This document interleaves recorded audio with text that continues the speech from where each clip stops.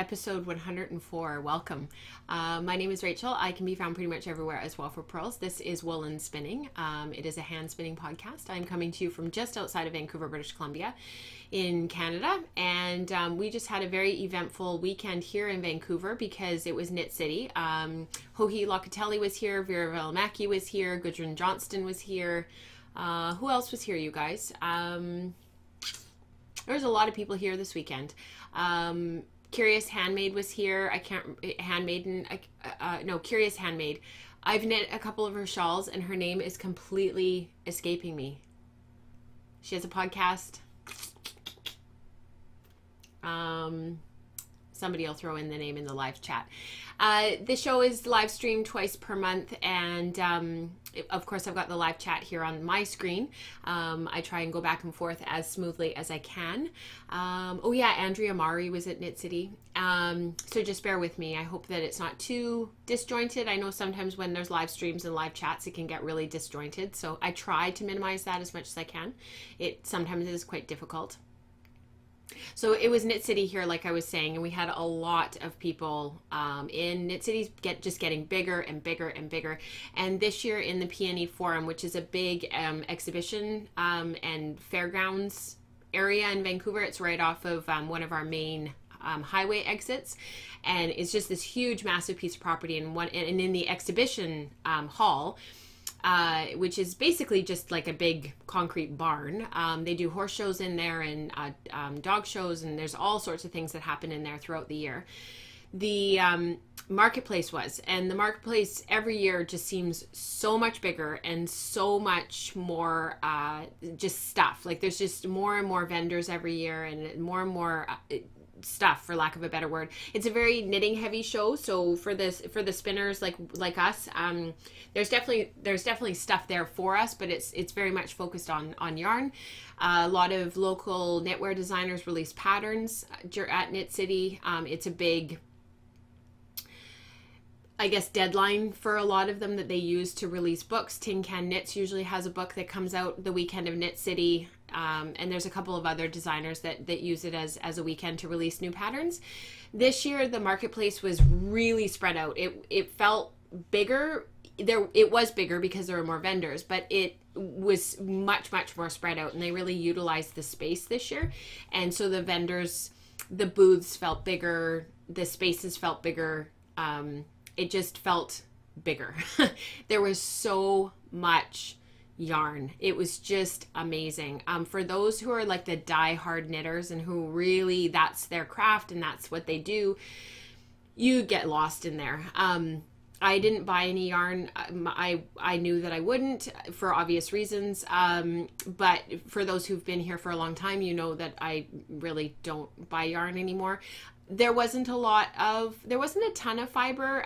Those who are in the chat, like Katrina was vending, but she did go around and look quickly. There was only a few vendors, I would say, like Katrina was one of them. Sarah Elizabeth was another one. She's Sarah Elizabeth Fiber Works, right, Katrina? I don't want to say her business wrong. Sarah's actually one of our patrons, but she's so super stinking busy with 2 kids under 2 that she doesn't make it into the Slack channel very often, and she certainly doesn't make it to the live streams because she's so busy, which I totally understand. She's up in the Kootenays in the interior of British Columbia, and she had fiber, so half of her booth was fiber and then half of her booth was yarn. So, and Katrina's was very, very similarly split, but they were pretty much the only 2 that had a significant amount of fiber. I always have a really, really good look at Sarah's booth at Fibers West, so I'm kind of saving that for the fall, or for the spring, sorry, because that's our next big show here. And yeah, I did get a couple of things. They're not particularly interesting. I don't actually know if I can find them. Some of you would have seen these in the Slack channel and on Ravelry. They were from Katrina. The unicorn scissors. She posted these in the Slack channel, and she also posted them on Instagram. I just had to. I don't need another pair of little scissors like that, but Nora actually saw the photo on Instagram when I was scrolling, and she really, really liked those. So that was really cool. Hi, Becky. Hi, Karma. So good to have you guys here. Hi, Mari. Oh, Mari, you made it. Oh my goodness. Hi, Felicia. So funny story. I was on Felicia of Sweet Georgia's live stream this morning. Nora and I actually had a chance to watch. And now Felicia's here on mine, which is hilarious. I don't have as many people as Felicia did this morning. That was really fun, the conversation. If you guys ever want to have a watch on the Sweet Georgia live streams, if you subscribe to their newsletter, the links come through on that. And if you subscribe on their YouTube channel and then also through the School of Sweet Georgia, you can get updates and stuff. So the other thing that I bought was one of the bags from, and their name completely escapes me. If anybody knows, I don't have one of their cards. Cuts of Lamb. I have their one that says, have you any wool? And it's got a sheep on it. And I really wanted them both just because they go together. Because I think this is so cute, especially because we're plant-based and we don't actually eat lamb anymore.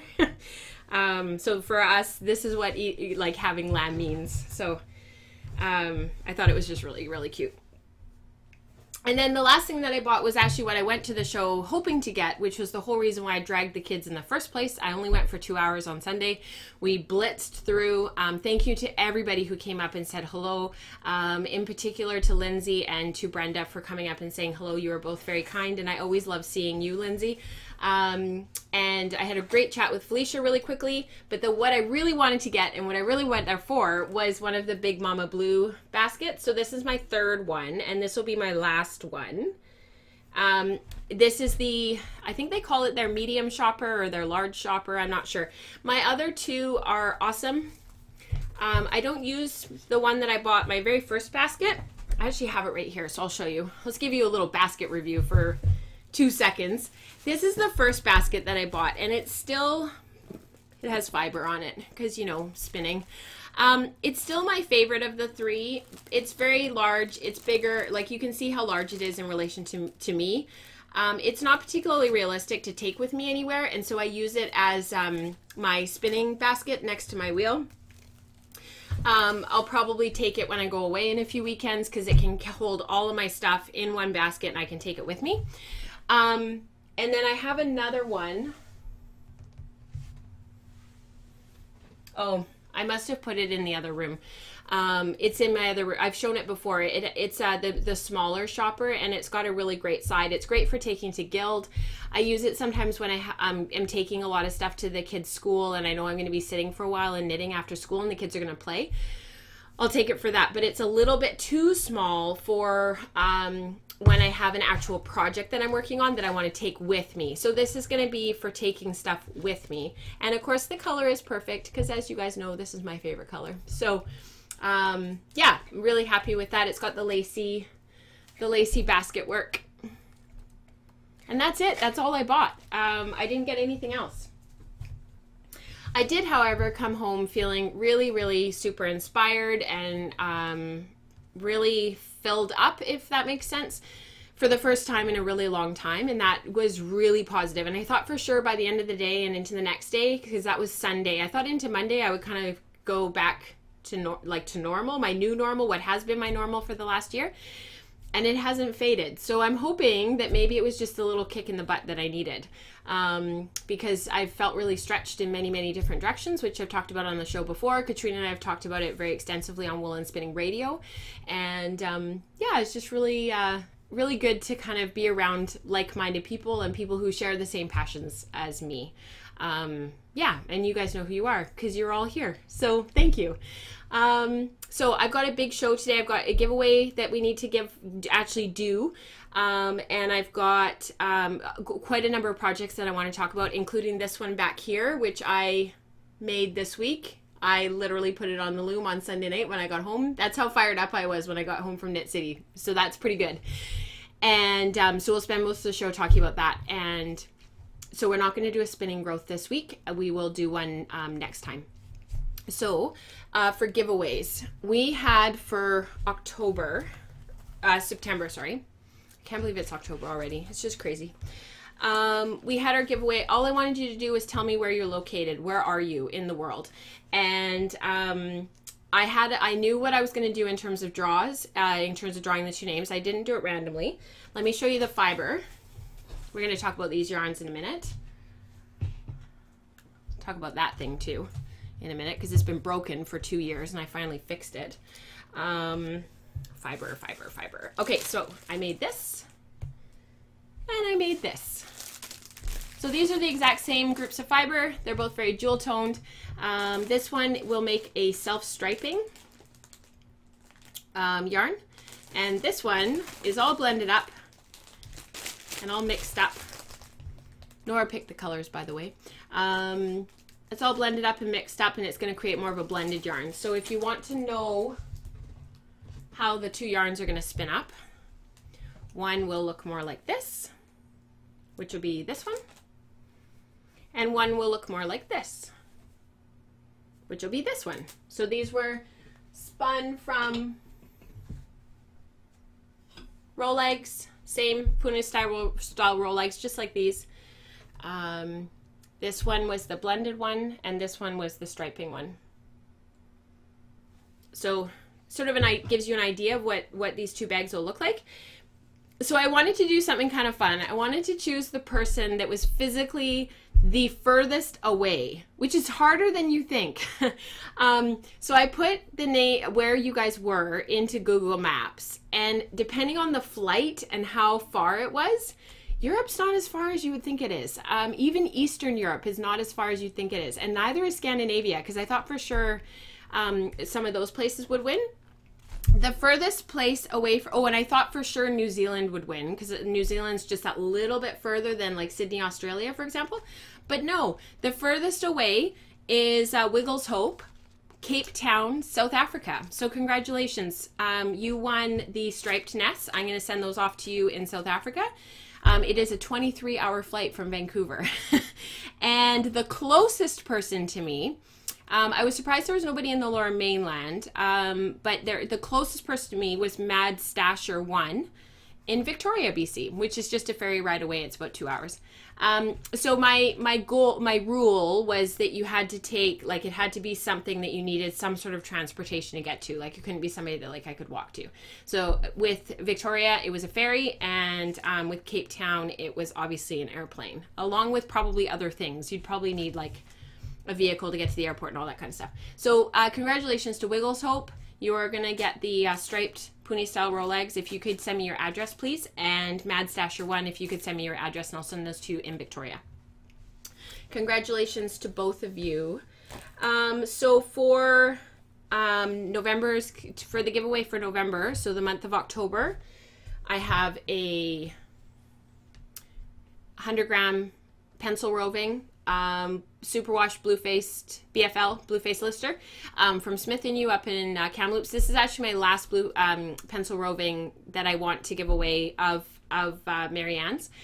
So for this month, what was the prompt going to be? I wrote it down and then I forgot what it is. If anybody has any ideas of what they would want for a giveaway, that would be great.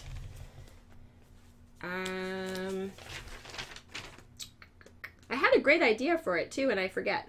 Oh well. Tell me what wheel you spin on or spindle. So like if you spin on spindles, what are some of the spindle makers that you like to use? And what's the wheel that you spin on if you spin on a wheel?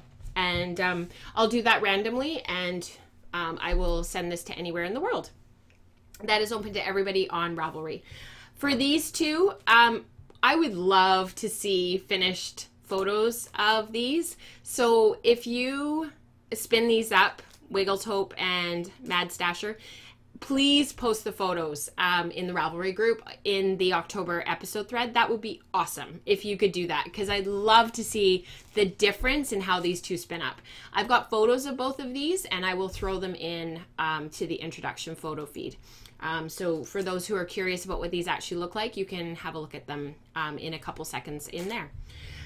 So let's get on with the show, because like I said, it is a big show today.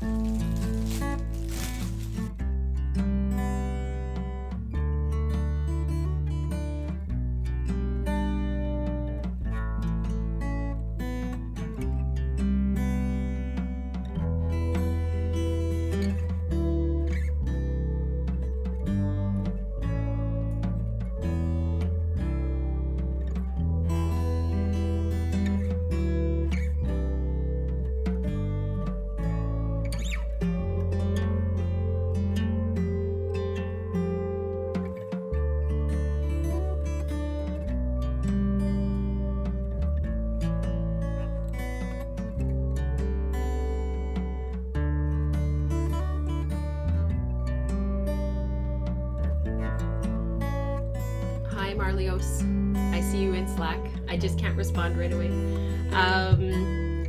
We are going to talk about... Do you guys want to talk about... So I put my Suffolk socks on hold. Before I ask you guys what you want to talk about, I put my Suffolk socks on hold for a bit. They're really hurting my hands to knit because the fabric is so dense. So I did put them on hold, and I want to get them done. I need to get them done by the end of the month, but I put them on hold this week to work on something else to give my left hand a bit of a break. My right hand, in the back of my hand, often gets a little bit irritated, but it actually hasn't been bothering me because it's all knit stitch. It's usually purling that really bugs me.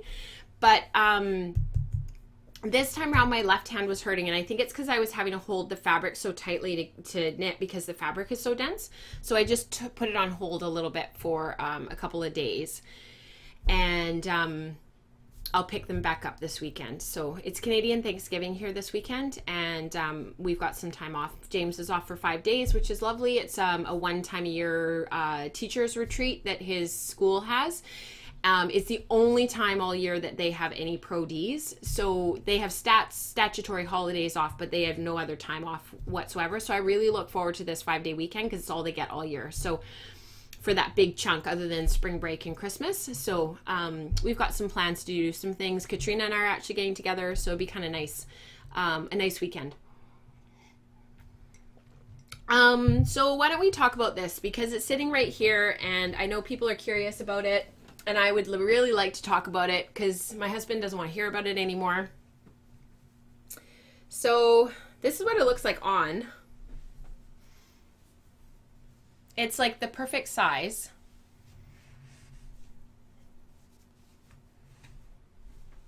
It's just awesome. So my family, it was driven by me. We gave my mom, oh, thank you, Becky. Same to you. We gave my mom for her birthday a year and a bit ago, a Samplet loom, which is by Ashford. It comes in this little box. This one's a 10-inch, and it is, it's a great little loom for somebody who's never woven before, who doesn't know if they want to get into it or not, and just wants something really super manageable. My mom has issues with her neck, so she can't, I've got fluff in my eyes, so she can't hold anything particularly heavy, because these lean against a table in front of you and you hold them at sort of a 45-degree angle while you weave, and you can get stands for them. And I think if my mom ever gets into weaving on a rigid heddle seriously, I think we would probably do that for her. But these I think I took the price off because it was a gift, but if anybody knows off the top of their head how much these retail for, they're not expensive. I mean, in relation to other fiber arts tools, because some stuff is so expensive. These are actually really affordable.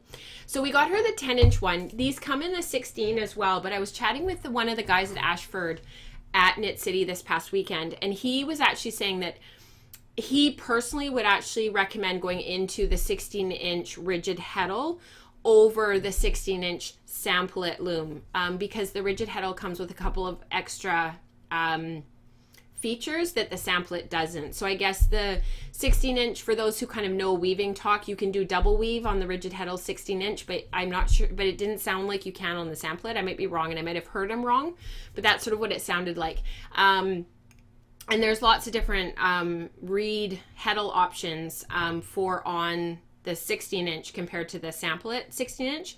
I'm not really sure what all the ins and outs are. I'm not an Ashford dealer. I don't know all the details, but he said, like, you know, yeah, this rigid heddle 16-inch is a little bit more expensive, but it's worth it. So anyways, we gave this to my mom. I have a 48-inch rigid heddle Ashford loom. It's huge. I was really excited to get it, and I was really excited to have it. It's an awesome loom. I've actually got it warped up right now, which I'll talk about in a minute. And then I'm lending it to Katrina, actually, so that she can make some fabric with her daughter. But this little loom is just so easy to use, and it's so accessible. So the reed that comes on it is a 7.5. So it's just this little thing here. And you can get other sizes, and they're for different weights of yarn. And all the information is on the Ashford website. And there's a great book called, what's it called, you guys? Weaving on a Little Loom. Oh, shoot. I left it in the other room. It's an awesome book. Anyways, this is what it looks like, and you can get other reeds for it. So I've actually gone ahead. My mom doesn't know that I've done this yet, but I feel like she lent it to me, so she should know that I would do something like this. I've actually ordered the 10 and 12 and a half so that I can do some finer stuff on this. But this is how big it is. Like, it's not... And it's super, super light. They're just tiny. So I got home from Knit City on Sunday night, and I was all fired up. And I was really excited about stuff, like I said, for the first time in a long time. And this yarn has been hanging over me forever. This is my combo spin that I did. There's Hello Yarn in here, Nest Fiber Studio, and Created by LCB. There's 2 braids of... Nest Fiber Studio, one of Created by LCB, and one of Hello Yarn. And if you guys go back to some of the episodes that I released when I was spinning this, and I'll put those links in the show notes for you. I don't love this yarn. I don't love how it turned out. I didn't love how it swatched up when I knit my swatches. I've tried a couple of shawls with it. I didn't like them.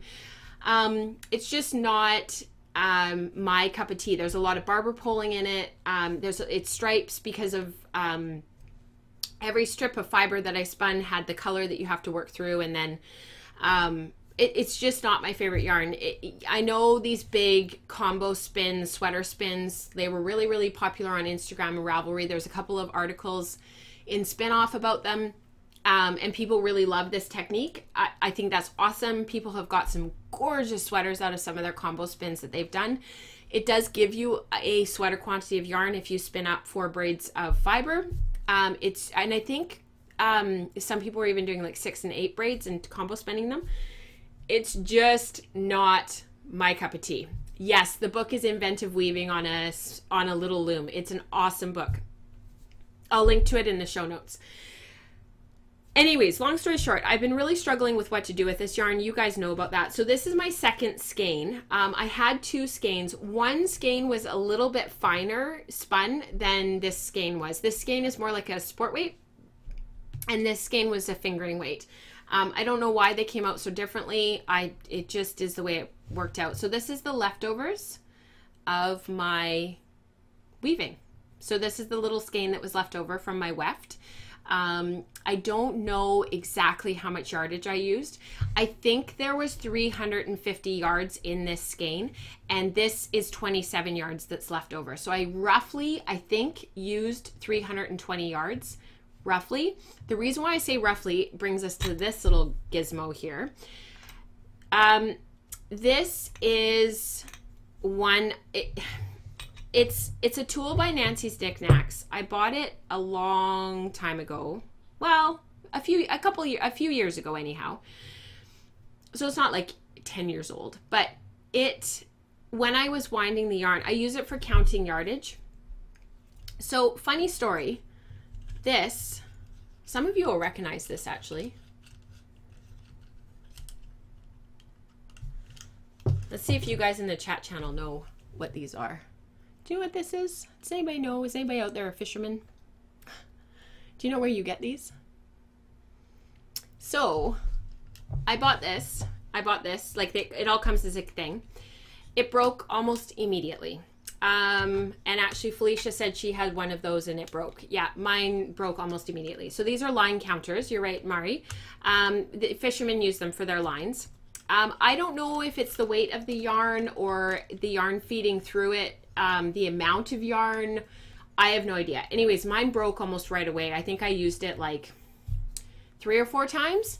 So I went to Army and Navy, which is a local, they're not really a department store, but they're kind of like I don't know how you guys who are local would describe Army and Navy.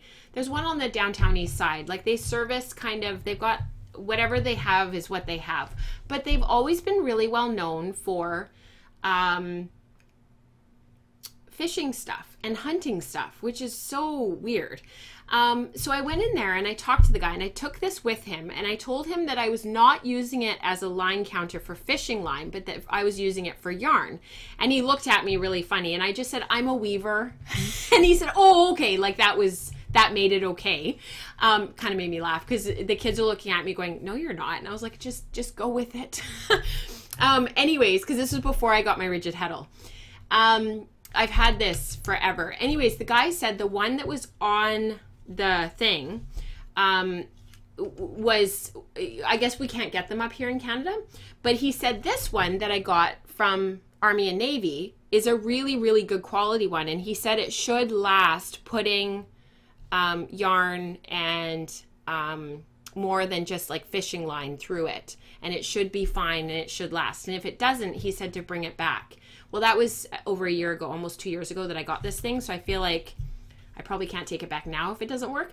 But he said that you really have to get good quality ones of these for them to last and for them to work for any length of time. So anybody who's local, go to Army and Navy. Army and Navy here in Langley does carry them still, because I saw them last week. Yeah, you're right, Mari. So Mari's saying I'm half reading, half talking to you guys. Army and Navy surplus store in the States. Yeah, it's kind of the same thing. I'm sure it's the same franchise. Up here, they're not a military store though. Up here, they're like fishing and hunting. You can get like winter coats for the kids. You can get like bulk food. You can get housewares. Like there's no military stuff. So they're exceedingly hard to get. I've been trying for the past 5 months. Army and Navy no longer carries them, and neither do fishing shops because they now come on reels. So Mari, the one here in Langley still carries them. So I'll go in and see if I can get one for you. Because I saw them last week. They still have them. So anyways, if you can get one, or if you can get your local fishing shop to bring one in for you, or like bulk buy them for all of your friends, hopefully it'll last. So the reason why I don't know exactly what my yardage is on this is I didn't have my line counter anymore. So I had the rough yardage from my skein winder, but I find my skein winder it's not perfect. So I think that this was 320 yards of weaving. Out of that rabbit hole for just a sec, the warp took about 2/3 of the yarn, and the weft took about 1/3. So whatever 2/3 of 320 is, if anybody could do that math really quickly, it's about just over 200 yards of yarn for the warp, and then about 100 yards for the weft. And it turned out really well. I just love it. I'm completely smitten. I have not washed it yet.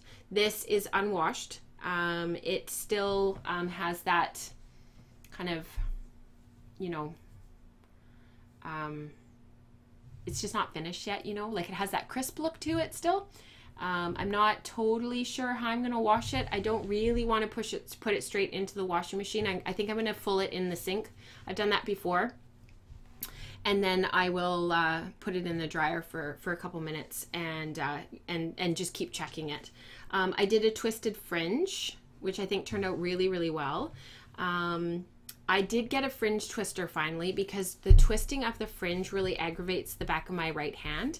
But I did do this by hand because it's such a small fringe. I didn't break it out. And I hem stitched.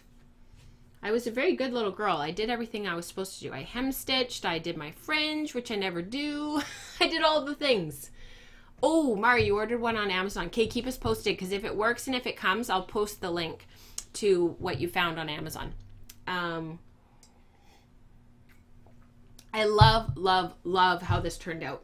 I have some photos that I threw up, and you know, if you go back and rewatch the show, I threw them up in the intro. Let me switch cameras.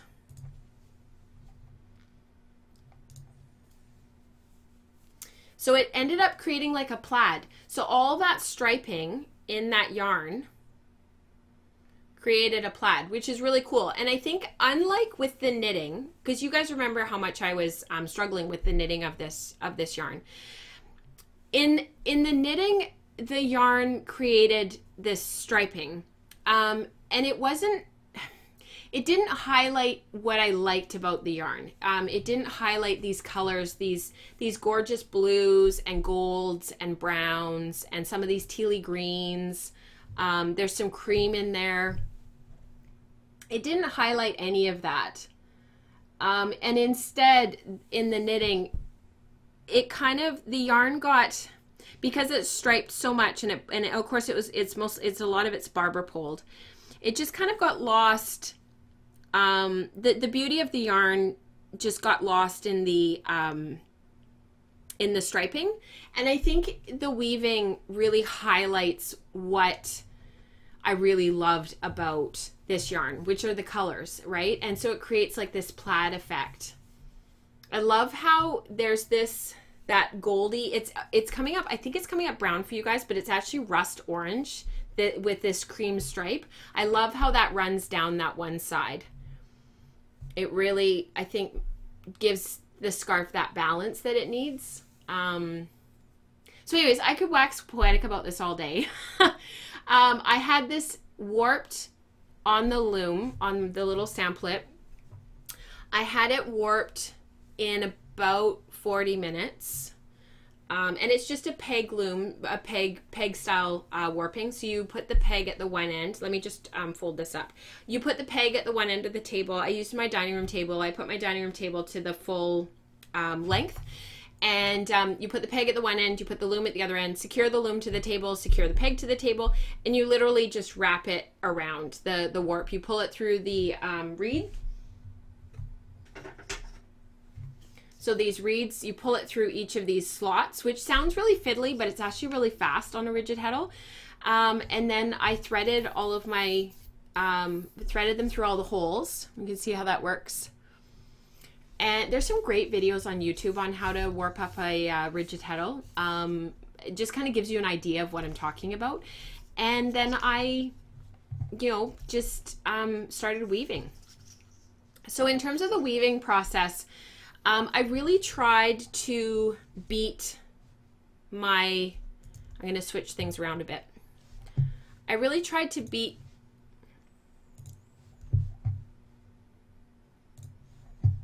the weft down quite a bit. Like I really tried to keep it quite tight.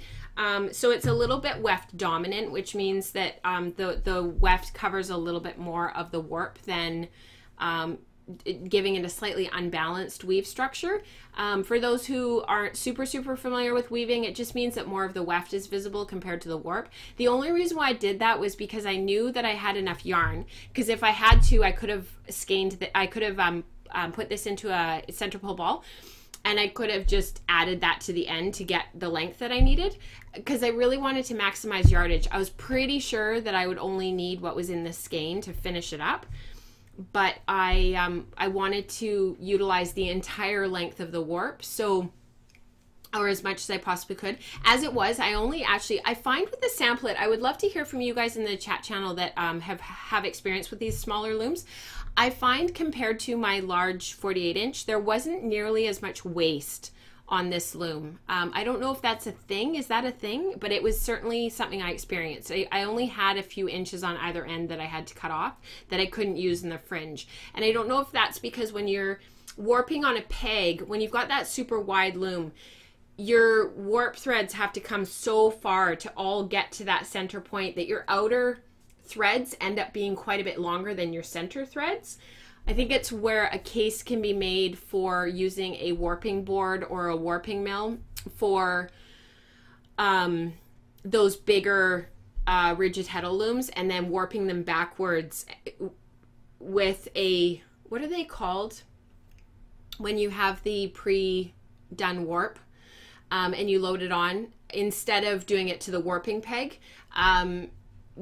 because there's a lot of waste with the big loom, because all those warping threads have to travel to that peg, and then they're quite a bit longer than the center threads. So I find it creates a lot of waste, whereas with this, I didn't have very much. Oh, indirect warping versus direct warping. Thank you, Felicia.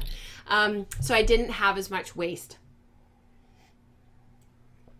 So that's me working away. The other thing with rigid heddle weaving, and I think this is true of all weaving, but I know for me, I really like working with the shuttle stick.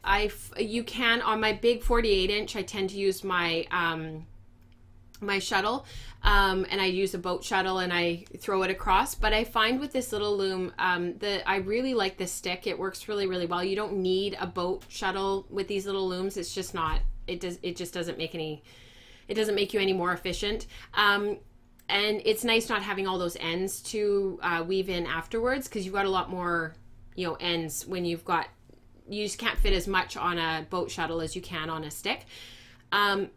That said, just like any weaving, working on your edges is what I find the most challenging. And as I found, as I got further and further along, my edges got better and better and better, and I kind of fell back into a really good rhythm. So the last half of this actually is very clean and my edges look really good. And then the first half, they're a little bit hit and miss. There's some places where my edges are a little bit better than others. And there's lots of tricks in that book, that Inventive Weaving on a Little Loom. There's tons and tons and tons of really good little tricks on how to improve your edges and how to get that. So there's like the bubble technique where you can throw the weft yarn through and you create this bubble, and then you pull the heddle down to beat it. Or you can do what I'm doing here, which is the 45 degree and then beat it down.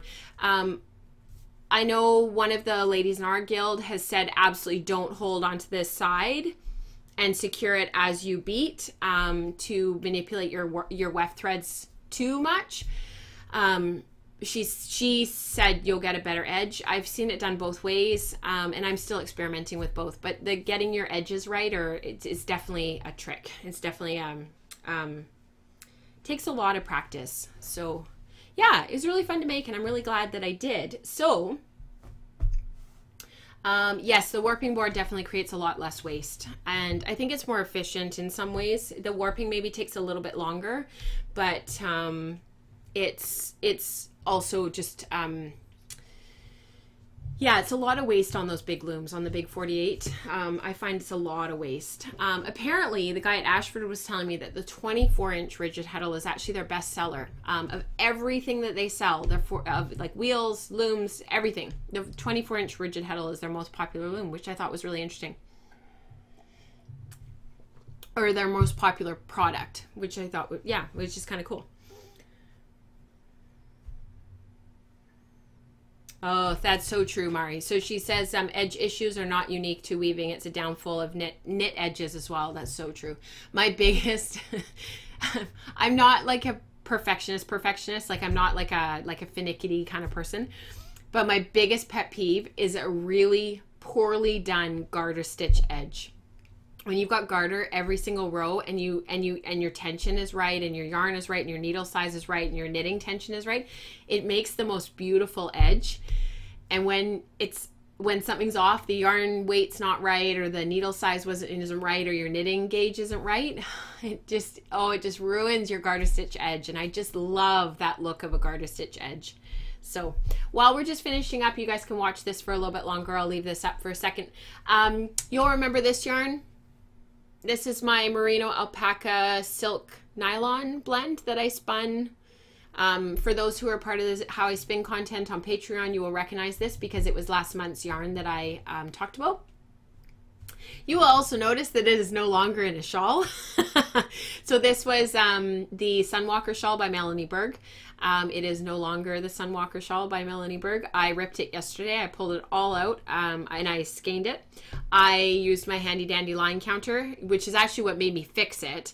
And I counted the yardage because I thought I had over 1,000 yards, but I wanted to be sure. I actually have 921 yards. And I will show you guys what I did. You're going to laugh. Just have to find my pictures. So it is now this. Hang on, I have to turn on auto, I have to rotate my phone. This phone is so annoying. It's the cheapest, worst phone, but it won't die. So it's now this. It's now on my 48-inch rigid heddle. All 530 yards. So let me switch my cameras around while I talk about this.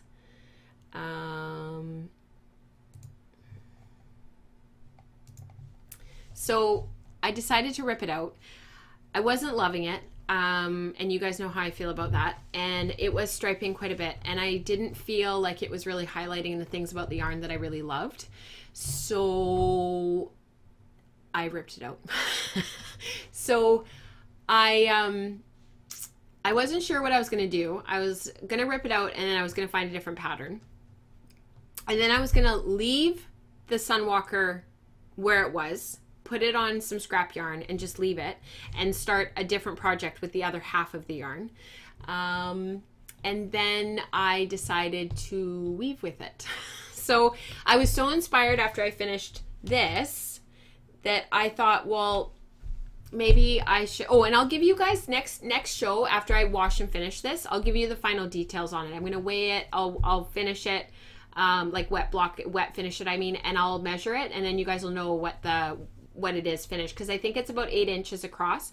It's about 64 inches, long right now, but I'll measure it all and give you guys all the details next week. And I'll also show it to you finished because it'll be dry. I didn't want to do it last night because I knew it wouldn't be dry for the show. And I knew you guys had seen it on Instagram, so I wanted to share it with you. Anyways, this yarn. So I decided to throw it on my loom. I'm not too concerned if I don't have enough yardage for the weft because I can always spin some more. I've got a little bit more of this fiber in my stash. And so I used approximately 500. So what I did was I took the 900 and based on my experience in the past and based on my things that I've written down in the past, I usually use about 2/3 of the yarn in the warp because of the waist, the loom waist, and about 1/3 of the yarn in the weft. And like I said, if I run out of weft, it's not a big deal because I can spin some more. So I decided to, there is a theme here, Rebecca. So I decided to, so this is 1/3 of the yarn. This is 300, just over 300 yards, about 380 yards. And I used the other 550 yards to warp it. So I will start on this. I'll post some pictures this weekend because I'm hoping to work on it this afternoon for half an hour, get the hem stitching done and just kind of get it started and see what it looks like. But already, and I can't even remember what heddle I used. I think I used my 12.5. I didn't want to go up to the 15 because it would create too dense of a fabric. I wanted something really loose and really open. So I've got it all warped up and we'll see how it goes. So I will keep you guys posted. I don't think it'll be done. Well, it might be done by next show because we're live streaming a week early today because we've got a field trip next week that I need to go on. And then we have another week before the next live stream. So yeah, I bet you it'll be done by next show. So fingers crossed, I'll have that to show you next show. Nora's already told me that she's going to take it, that it's hers. So I tried to talk her into some, Felicia, you'll remember, it was Superwash Targhee. It was the Open Hands. What was the colorway? It was a club colorway. It was celebrating the one of the Sweet Georgia anniversary. I think it was the 10-year anniversary. It was the colorway that you did. Nora found that hand spun. It was the Superwash Targhee for the club that month. She found that yarn in my stash, and it's that hot pink. It's that Sweet Georgia pink. She found it, and she pulls it out, and she said, "I want a blanket out of this, Mama." And she just stood there holding it, and I was like, "But Nora, there's not really enough there. Like, I could do a scarf for you. There's more than enough yardage for a scarf like this." "No, Mama, I want a blanket." So then she goes back into my stash and she pulls out the colorway that was one of the club colorways for Sweet Georgia again, because I spun all that yarn for the club for those few years. It was the one when Nina was born, the purples, and she pulled it out and she's holding the Superwash Targhee, and then she's got the one that was Eden's colorway, or Nina Eden's colorway. She's got the two and she's like, "There, that's enough, Mama. I want a blanket." I was like, no. I didn't actually say that. I placated her. But so she's told me that this is going to be her blanket. So it's her colors. I get it. There's the pink in there. It makes sense. Nora's always trying to take things from me. Oh, you guys, before I go any further, I have to tell you. So on Monday, and Nora's special helper at school this week.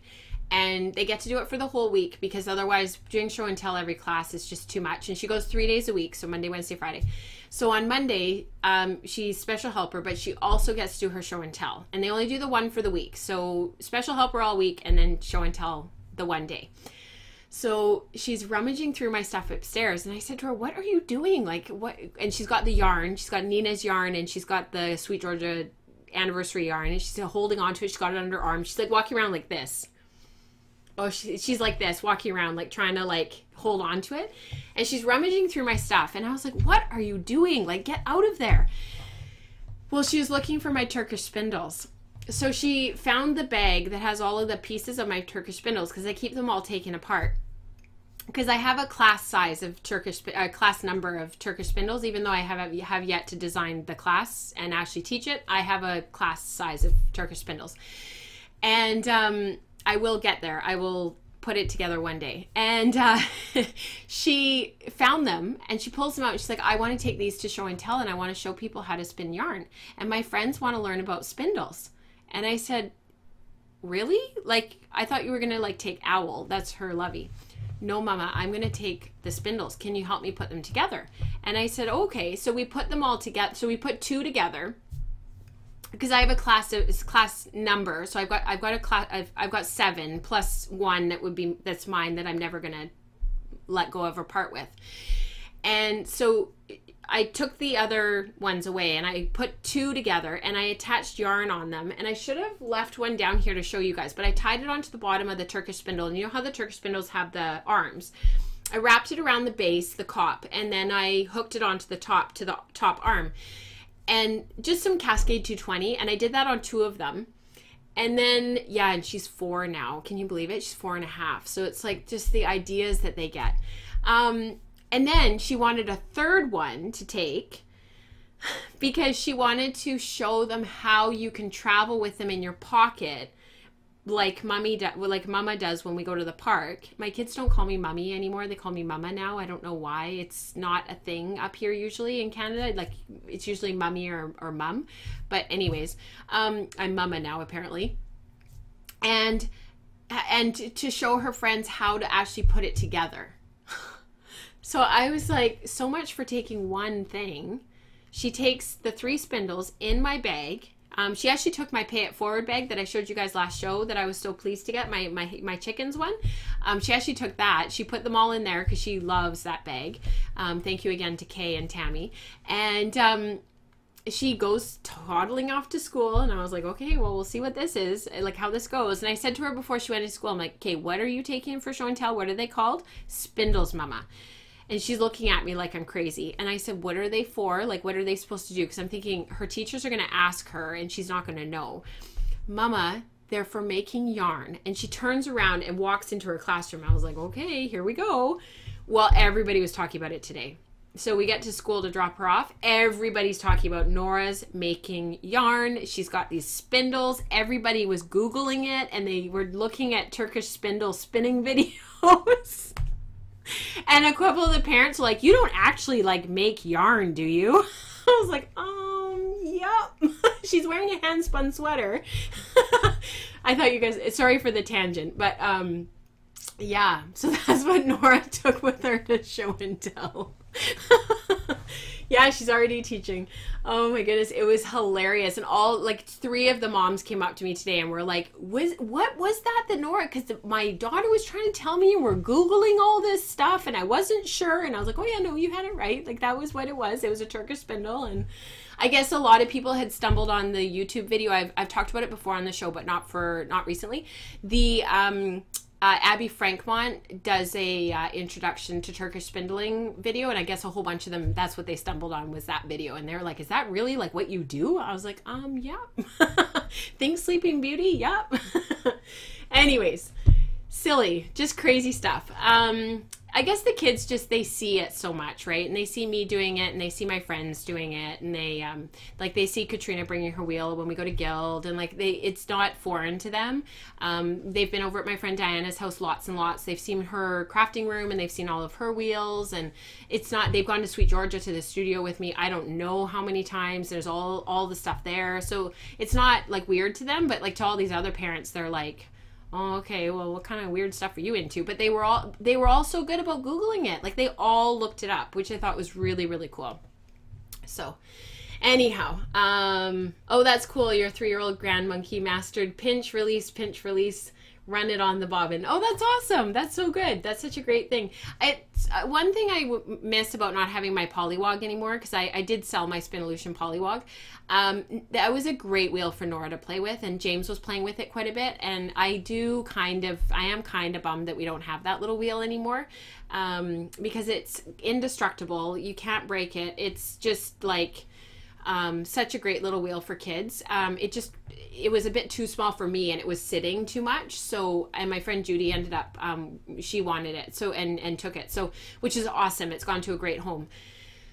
But I do kind of miss having that wheel, because for kids, it is a great little wheel. So anyways, we'll move on. I need to talk about this yarn. This is my Opposing Ply 3-ply. We talked about this yarn quite a bit last week and about making this yarn. There's a couple of things about this yarn that is very odd that I'm surprised happened. I can switch the cameras if you guys want. Just speak up in the chat channel if you guys want me to move the cameras, because I can put the product, the yarn camera up again. So this yarn came out surprisingly balanced. It has a lot of ply twist in it. And I've actually thought about throwing it through the wheel one more time to tighten it up even a little bit more. My friend Kelsey, when she made this yarn, it was quite a bit kinkier, and it didn't go together particularly nicely. Like it wasn't super aligned, and the yarn was sort of a bit like, it really showed that third strand was just so much more twisted than the other two, and this is not like that at all. It's very balanced, it's very smooth. It's not particularly, that third ply doesn't look particularly different from the other two. So let me just back up a little bit, and I'll explain how I made this yarn. I got the idea from my friend Kelsey, but I've been wanting to make it for a really long time. It's been on my spinning bucket list for a long time. It's from the Spinner's Book of Yarn Designs by Sarah Anderson, which I talked about quite a bit last show. And two of the strands were, so two of the singles were spun Z twist, and then the third one was spun S twist, so going counterclockwise, and then the 3 strands were plied together. So it should have made a much more imbalanced yarn. And actually, if you guys will hang on just a sec, it's going to be very interesting, I agree, Alex, to see if this yarn actually wears any longer. And I don't know if it's because this is a superwash merino, if it just didn't behave the same way. Shoot. I took my bookmark out, and now I don't know where it is. The page. It'll just take me a sec to find it. Oh, Opposing Plies. There it is. So I don't know if you guys can see this. The 4-ply Opposing Ply is definitely more, hang on, I'm going to find a better photo. It's definitely more, I was going to say unbalanced than the 3-ply in the photos, but I think that might just be the photo. I'm not sure. I need to keep doing some more experimenting. So the photo, so if you can see this 3-strand Opposing Ply and then the 4-strand Opposing Ply, the 4-strand one looks like it's a little bit more twisted than the 3-ply, like in terms of the yarn behavior itself. But the interesting thing about this yarn is that the 3rd ply really is twisted. Like, it's really twisted. Here's a part of the yarn that you can really see, and I think the camcorder is actually a bit better for you to see this than the DSLR.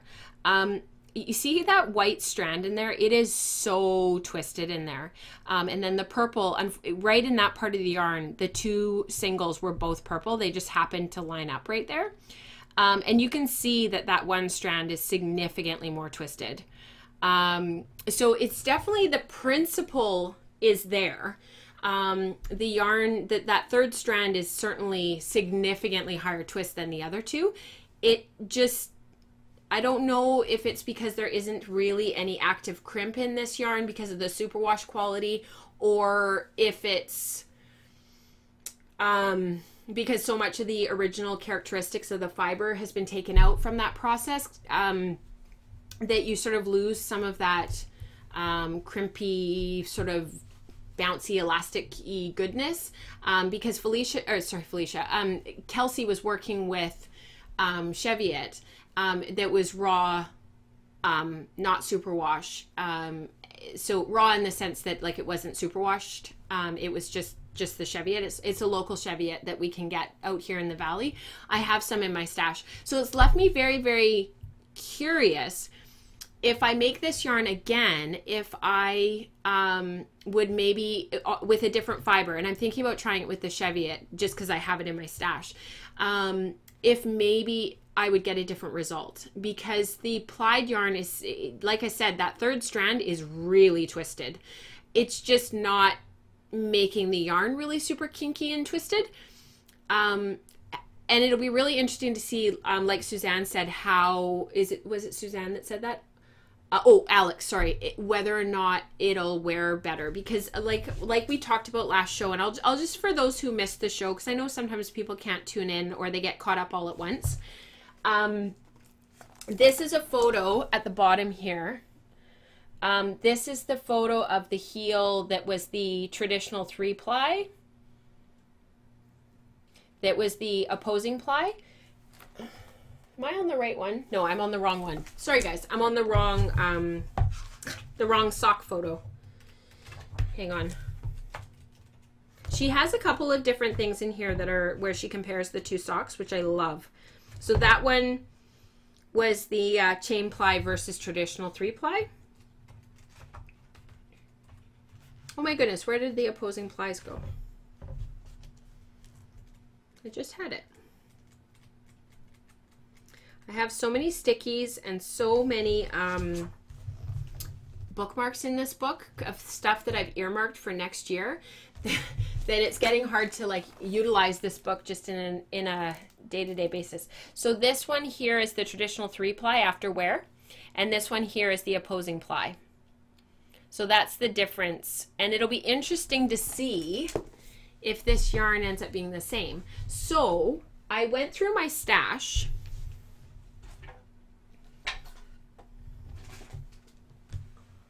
La la!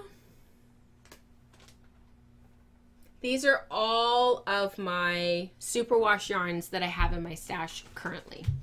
So what I thought I would do, this is a 3-ply opposing ply in superwash merino. There's nothing else in it, it's just superwash merino. So what I'm gonna do is take either something that I've already spun out of my stash that's a superwash, just plain superwash, and do a 3-ply, and compare it side by side, like, because I need something that I'm comparing apples to apples with the base. So I'm thinking, where did it go?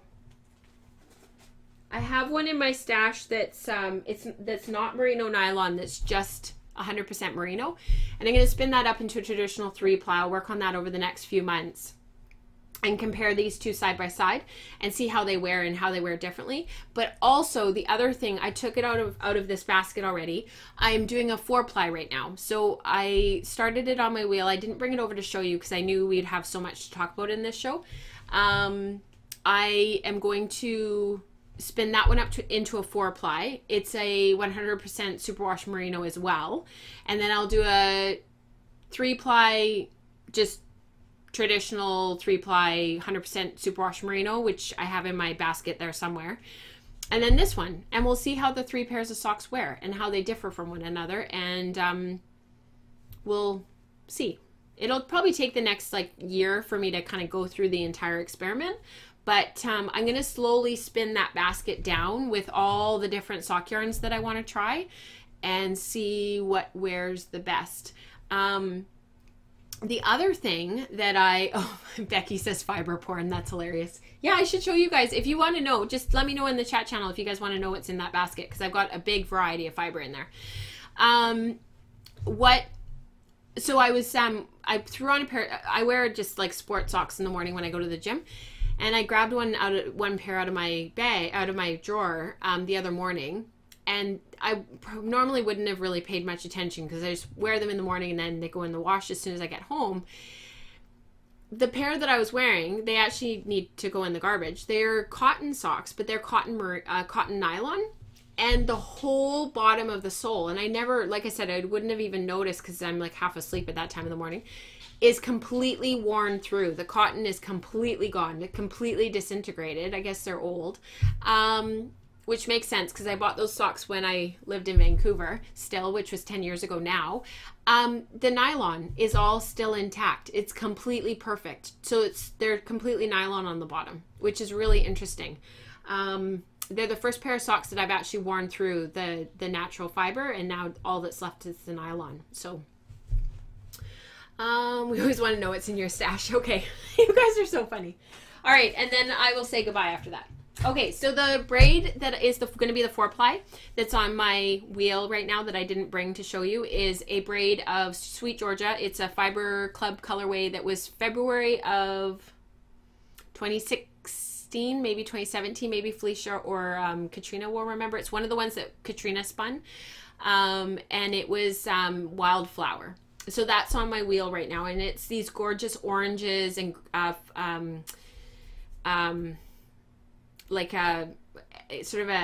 the green is all outside right now, but I can't describe it. It's not really forest green, but it's not really lime green. It's sort of just green. There's some yellow, ochre yellows in there, like this color, 2017, thank you. Yeah, just a gorgeous braid. So it's on my wheel right now. So that's one of them that was from here. This is my last Smith & U. This was always earmarked for socks because it's kind of a purpley color. This is a merino nylon from Smith & U. This is my most favorite colorway from Kinfolk Yarn and Fiber. This is the Agate colorway, Superwash Targhee. Love this colorway. Love it, love it, love it. This was from a Completely Twisted and Arbitrary. It's a Groupon Ravelry. They do spin-alongs 4 times a year, I think, and they I don't know if they're still doing it. I don't really check any Ravelry groups except for ours, Wool & Spinning, and Sweet Georgia, and I do look at Ply Magazine. I do look at that Ravelry group. I just find it's too many places to constantly be checking. But it was one of their spin-alongs, and it was Into the World, and this was called Moscow Mule, and this is Superwash Targhee. I've had this for a long time. The Eating Grapes Off Wallpaper, which were those socks that I finished a while ago, that was the other colorway that they designed for that. This is some Hedgehog Fibers Merino Nylon. So fun. Neon. This is where she just pours the dye all over. It's just space dyed. This is Nest Fiber Club from February 2017. This is Superwash Merino. So this is going to be, this is the one that I was looking for. This is going to be the traditional 3-ply. That's going to be the control for that sock experiment.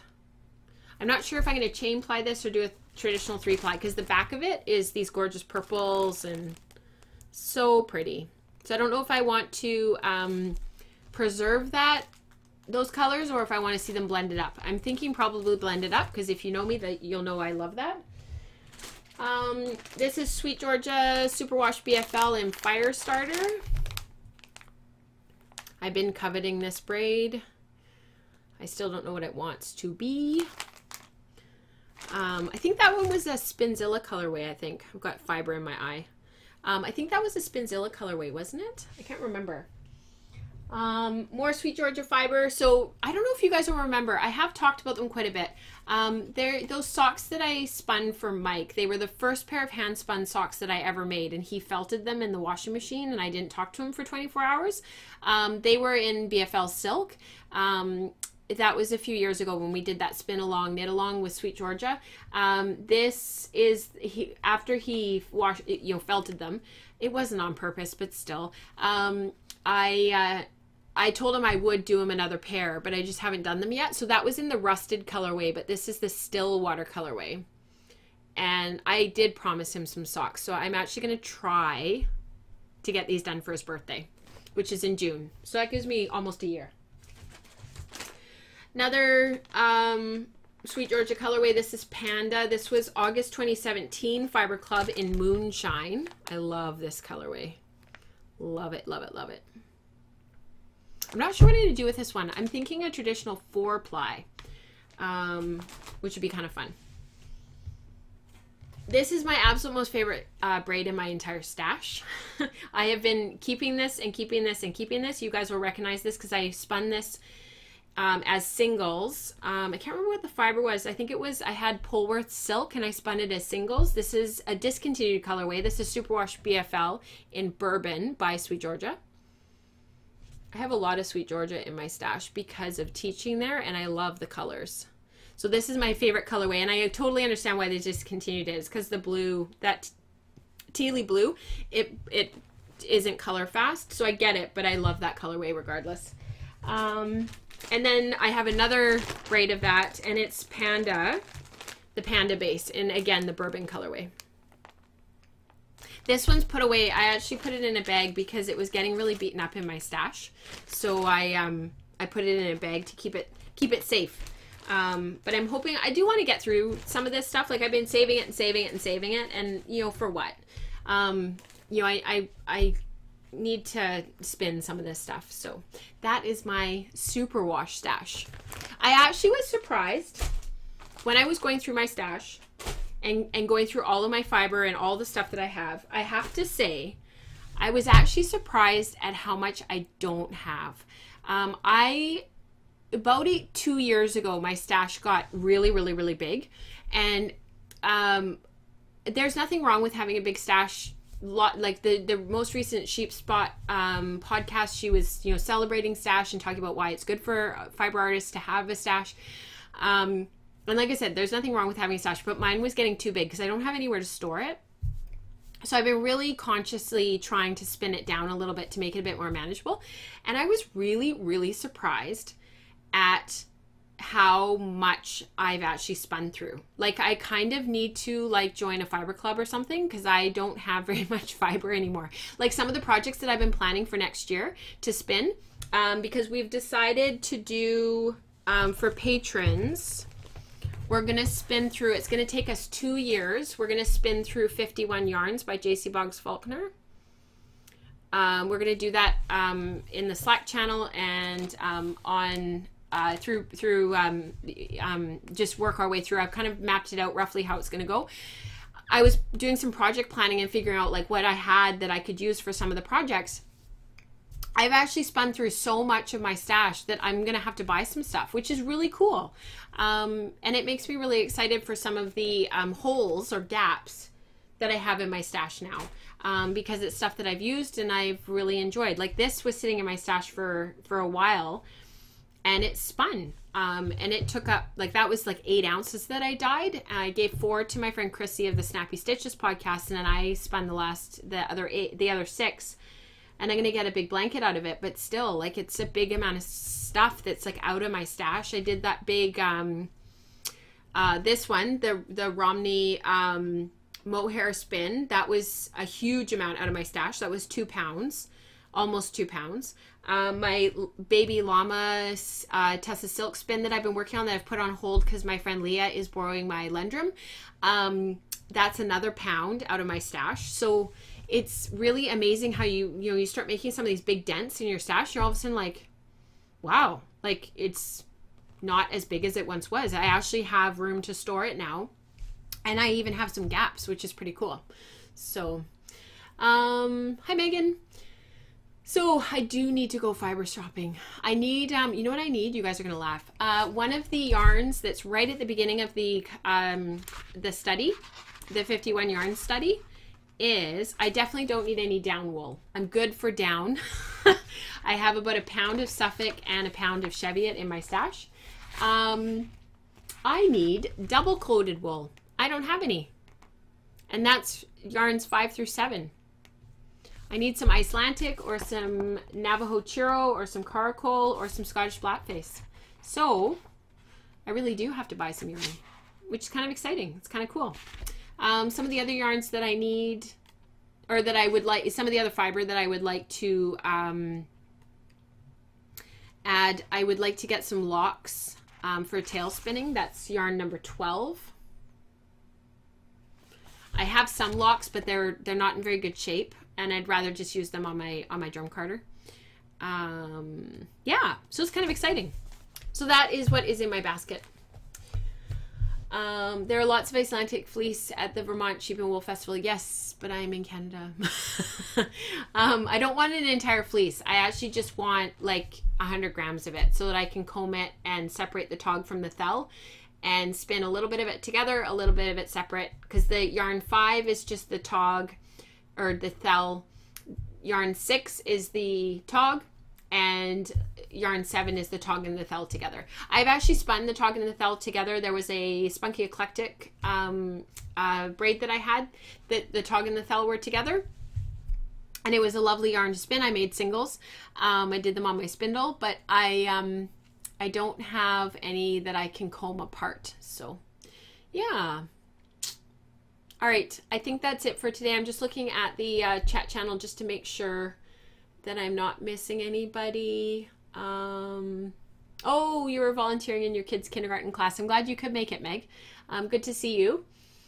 Oh yeah, that's right. Katrina did a 3-ply for the Sweet Georgia blog. She did a 3-ply out of this one, the Moonshine colorway. It was gorgeous. Did you 3-ply it? Yeah, traditional 3-ply. It looked amazing. And I was thinking about doing a traditional 3-ply, but I also kind of, because Katrina did the 3-ply, I was even thinking about doing a 4-ply with this one, just so that her and I could compare the differences, because you haven't knit with that yarn yet, I don't think. So we could compare, which would be kind of cool. Does anybody have any other like questions or comments before we say goodbye? It was very weaving heavy this week. I hope that was okay. I'm really gonna try to get a little bit more weaving in to my crafting. I think it's something that like I really enjoy, and I'd kind of forgotten how much I enjoyed it, enjoy it. So I hope that is something that fits with what you're looking for. The one last thing that I was gonna share with you. So this yarn, I had leftovers of the S spun and the Z spun singles, and this is what they ended up looking like. So this is, I don't even know which is which. This is the S spun singles plied Z. Look at how bouncy and floofy that is. It really puffed up, really puffed up. And then this is the S spun singles. It puffed up as well. Like, look at how puffy these are compared to the yarn. See if I can get my face out of there. There we go. Get it to focus. The yarn did not poof up as much as the as these did. So these, without the opposing ply in there, and they are chain plied, did not poof up as much as the opposing ply yarn did. I think that more tightly twisted single in there, that third single that was spun the opposite way, and I think it kept the yarn from poofing up as much because that third ply was wrapping around and keeping everything a bit tighter, which is sort of interesting. So it isn't as poofy as the other two skeins. So yeah, I forgot to say that, and then I looked down and I saw these, and I know that I meant to mention about that. 51 Yarns is by J.C. Boggs Faulkner. You can get it on the Ply Magazine website in their shop. It's not a book that's been released for sale on places like Amazon and stuff. And it's a beautifully illustrated book. It's $24 US. It's paperback. It's fully illustrated, and it's actually full color, so which is kind of neat. Yeah. And the other book that I mentioned was Inventive Weaving on a Little Loom. I will link to that in the show notes. And the other book that I mentioned was A Spinner's Book of Yarn Designs, which I was showing you pages out of. That's this one, and it's by Sarah Anderson. So for the weaver who wants to get going on a rigid heddle, I think Inventive Weaving is probably a pretty great place to start. And this book is a pretty great place for a spinner who's sort of making that jump from beginner to intermediate and wants to start learning more and wants to push their skills a bit. This is a great book. So I think that's everything for today. Oh, the Woolery carries 51 yarns as well. I did not know that, Alex. Thank you. Huh. I hope everybody has a wonderful day, a wonderful weekend. The show will be released to patrons tonight and will be available for the next couple of days. And then the show will become public, and show notes will be available sometime on Friday. So until then, happy spinning. I hope you have a wonderful weekend. Happy Thanksgiving from here in Canada. And I hope it's a restful weekend for those who have a long weekend because of Thanksgiving. I hope you're not having to make a big, massive Thanksgiving dinner and instead are able to spin and knit and have some quiet time. That's what a great weekend sounds like to me. It might not be for you. Maybe you like having a big fancy dinner. So if so, have a wonderful time. And until next time, happy spinning. Bye, everyone.